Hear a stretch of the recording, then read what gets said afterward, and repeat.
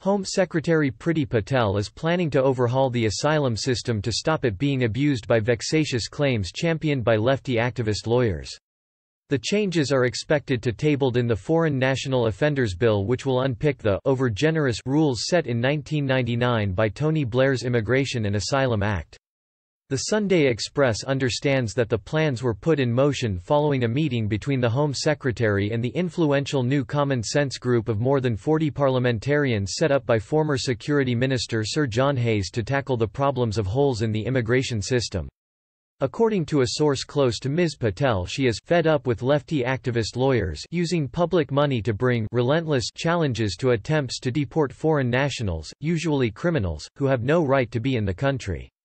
The source noted, the Home Secretary is clear that she does not want murderers, drug pushers or grooming gang members who have no right to be here to remain in this country.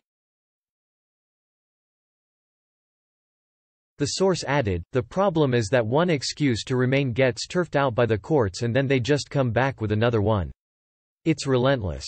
She wants to put an end to the stream of vexatious claims and make it easier and quicker to deport people who have no right to be here.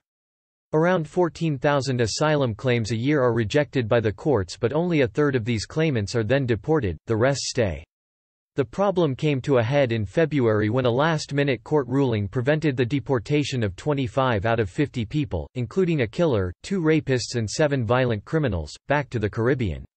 More recently, a group of Afghans awaiting a decision on their claims were given permission to sue the government over the conditions they are being held in.